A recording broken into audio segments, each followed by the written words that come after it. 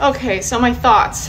I don't truly know what to do, because as any rescue will tell you, first of all, every time I get emails from people wanting to surrender their horses, they're always frustrated because every rescue they've reached out to and sanctuary says that they're full. And I understand that, because I've been in their shoes and I have done the same thing, and everyone says they're full, and it's because they are. The reality is there's no funding that comes with owner surrenders.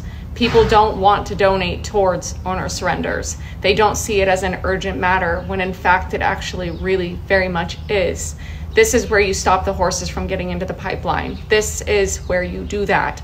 Rescues don't get grants for taking in owner surrenders. They don't get financial help, and then the horse ends up in traders' hands or at an auction, or God forbid in the direct ship pen, and is in a horrible situation. In the last literally 3 days, I've had 7 emails for owner surrenders in the state of California.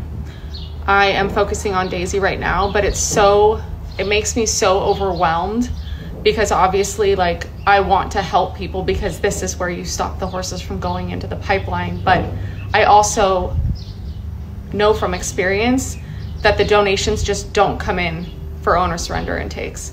And I think that the government needs to offer financial assistance to rescues who do take in owner surrenders. I think that would be huge, because it's hard. Like, as a rescue that sees it firsthand, and I'm there, boots on the ground, videoing and documenting, these horses never should have ended up there. And if the owners would have reached out, or maybe they did, and all the sanctuaries and rescues said they were full, then that's where the horses ended up.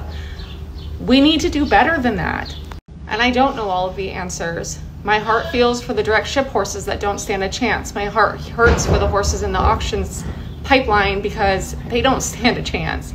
And then my heart's hurt for the people with the owner surrenders, because they're trying to do the right thing. But there's not a lot of assistance for that. And this could also segue me into stop window shopping. I can't tell you how many owner surrender emails I get from people who window shopped their horses, or they wanted to rescue and then they got in over their head, and now they just want to take that horse and give it away to a rescue because now they're in over their head. You shouldn't have done it. Let the rescues rescue. Donate to the rescues rescuing so that they can go get those horses. Good intentions are good, but like I tell people, there's always a reason that these horses are there, whether they're unwanted because of their age, unwanted because of their physical limitations, unwanted because they're not trained at all, unwanted because they're mean as shit, unwanted because they're wild, unwanted because they're not what the owners expected them to be. There's always a reason, and it's our job, I don't know why that just did that, to, as a rescue, when we rescue, to go through and figure out what that reason was. So when people see a pretty horse, or people see, oh, I want to rescue, and then it ends up being just a bad situation and not a good fit, now the horse it's better than where it was, but it's also not, because if the owner can't do right by the horse, then what? Like, rescues are good. Reach out to them to adopt a horse. Reach out to them to find a horse. Reach out to them for assistance, guidance, advice, all the things. I know that if we don't have a horse that fits what most people are looking for, or in general, I'll say, go try this rescue, go try that rescue. Like, adopt a rescue horse, and now you're saving 2 lives, because now you're taking in a horse who was given a true second chance and allowing that rescue or sanctuary to take in another horse or donkey or dog or cat. It opens a door. It's 2 for 1. It's a beautiful thing.